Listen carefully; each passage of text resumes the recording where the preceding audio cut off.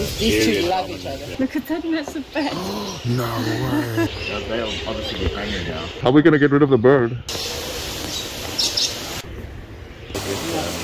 Hello everyone and welcome back to coolcapetravel.com for fun and informative travel videos. We are back at Jurassic Park, also known as the Birds of Eden. And I'm standing next to the guy who built it all. His name is Tony Blichnout. Hi there, hi and welcome.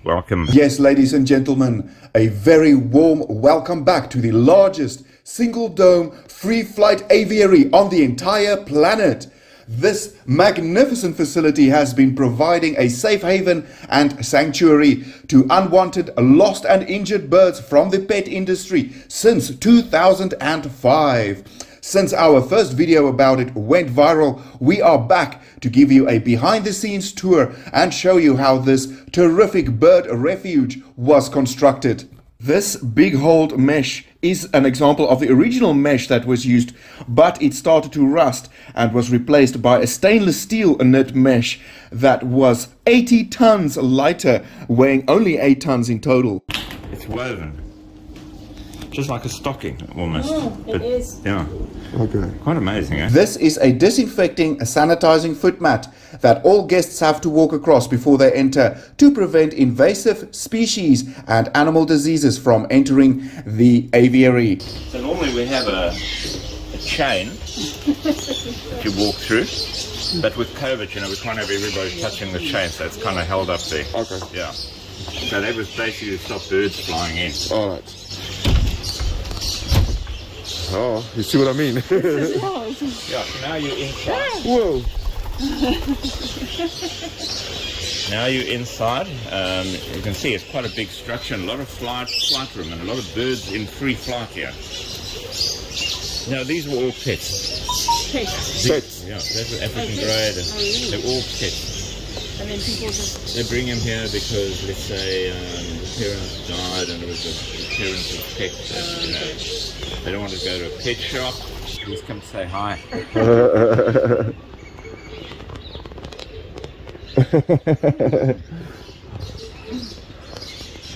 there's one right next to you as well. You put your camera. But this one? Yeah. He's right in my ear here. You might take a cups out of it. See, look at this. Here's a blue macaw. Oh my goodness. Wow. So that's the studio, but there's another one. I'll scroll it. So, But they also just look, there goes an African grey, fine. Wow. There goes Indian ringnecks. So, there, another African grey, fine. for your ear, man. This is like a whole ground for them. It's kind of like being in the wild. Yeah. And they can fly. It's not being in a cage where you're like locked up in a little confined area. You're just standing in. Yeah, and we have spoonbills coming floating flying. Violet. So the first one's purple crest and the violet with the yellow. The Neisner always has the white on top of the eye, the white below the eye, and the white comb on top. And the only difference with the Livingston is he looks like he didn't brush his hair. You know, it stands up. Oh, right. Spiky. That's also a Neisner lory. This is a ringneck parakeet, also known as the poor man's parrot. Oh, okay. There's another blue one there. They come in various colors. That's a very common bird that people drop off here with us. Oh, really? Okay. And that's a blowdaker. That's a grey daker. No, blowdaker. Blowdaker, sorry. The females are actually much cleverer than the boys.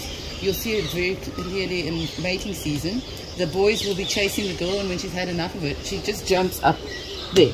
And they still run around here looking for it. So it is a happy place. I mean, all these birds that came here came from worse conditions, you know, like zoos, breeders, laboratories, and all sorts of... Tony didn't bring big bulldozers and machines in to build this place. They were dug by hand. Yeah. So we built this all in the air, basically. So only the guy who dug the hole by hand would go down. Once we put the pole in, the concrete was passed down from the walkway that you'd already built, and then we would carry on to the next one. I actually built Birds of Eden for monkeys, because what happened is I had, I'm passionate about monkeys, and I had a whole lot of miniature monkeys that were saved from laboratories. But I mean, the owls and the eagles were like all queuing up there saying, release them, release them. So I thought, no, it's not going to work. And you know, if you have a McDonald's and you open another McDonald's next to it, all you're doing is you're splitting the customers and doubling the overheads. So I couldn't open another monkey land for miniature monkeys. So I opened a bird park. And Still yourself and look. You're going to miss so much. yeah, just look for movements of any kind. And if you see something move, it's chances that it's a leaf, it's not good. Oh, is it? But they keep complaining. That's starling. Starling. Oops. They make their own nests, you know, with what's here. We start off, we put nesting boxes up. There's a nesting box in that tower, that green. Yeah. Yeah. They were just in case they don't know how to make a nest. But now they've all learned. Where are they, the nests? Yeah, they hollow it out. Oh, in this tree. Like there, and there's another one at the bottom. Yeah, that's literally white. They make a hole in the tree, and the woodpeckers as well. They're Exactly. beautiful, that's cool. Yeah.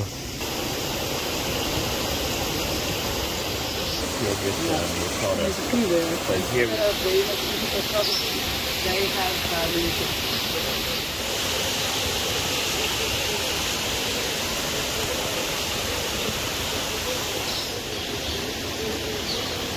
Sure. So, I don't know if you can feel it's a little bit cooler here. There's quite a lot of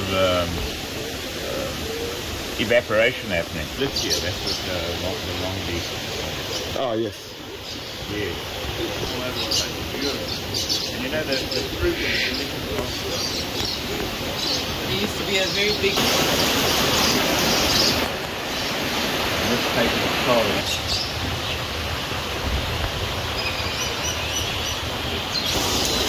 So it's really interesting the way that Tony laid out the park, because you loop it all the time and then you get from one type of zone to another.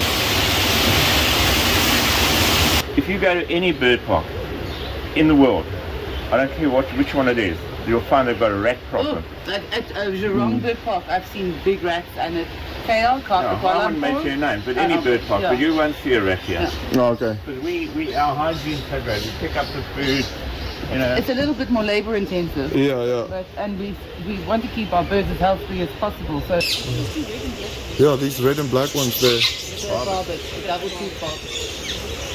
Oh, now I got them.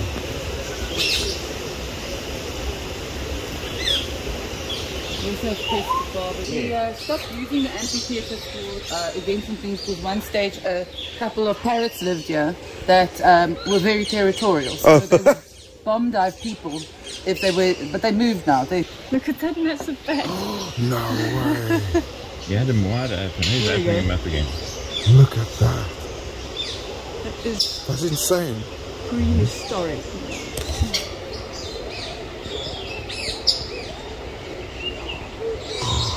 That's a Malaysian fruit bat. Flying fox. Flying fox.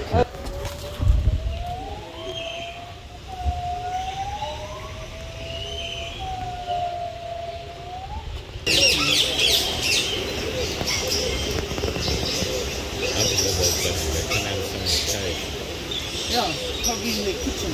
Yeah. They must be having the time of their life. Look at that. That's really cute.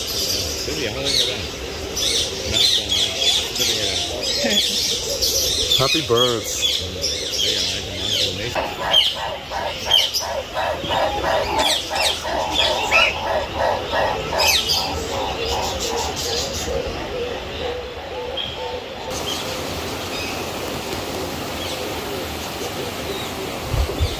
It is very interesting the way that the forest reshapes itself every time we've had a storm or a tree fall over.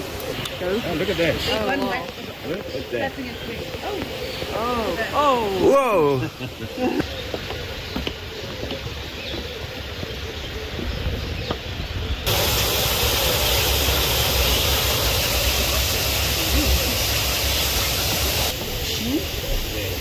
Oh, the Ivor Street. We call that our Ivor Street. It's known as... They go and do everything together, and they've got another friend, like the third wheel, who sometimes comes to visit them. But Those parrots are very, very, very... these two love each other. So they come and take you. And wherever you see them, they're No, right here in the bush. When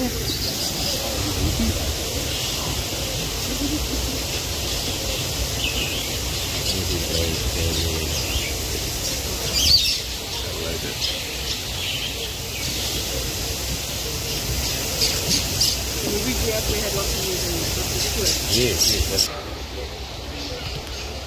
Trying to see it now. Oh, there it is. A J-A-Y. J-A-Y. Yeah, J-A-Y. Yeah.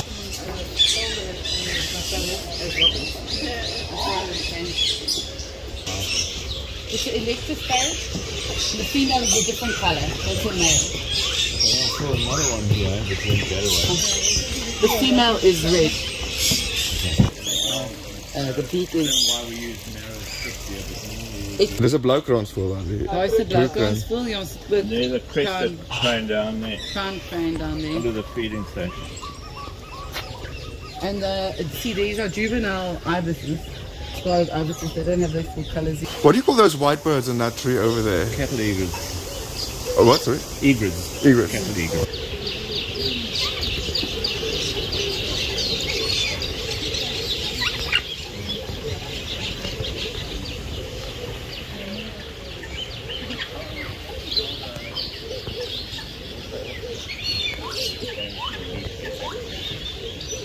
Up there, that. Yeah, because it's nice to be able to come and take you. Oscar de la Rente and Elizabeth Tail. The bag, you know, in case it's stolen from the bird. Yeah.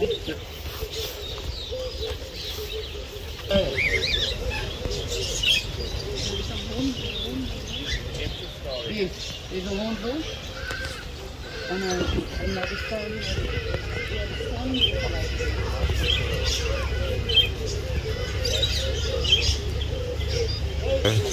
This comes with Valturine. And beautiful sunshine. Wow.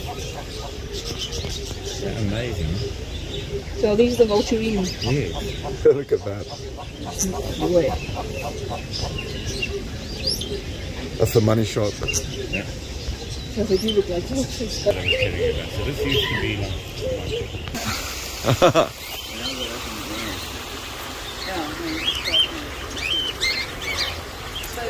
there's a dam here. This is a dam. It's part of the filtering thing, and then the other side is a lung of like a wetland. Big, 2 hectares. So it comes into that. It goes through that, flows through that. So we regularly check the water here. Yeah, we like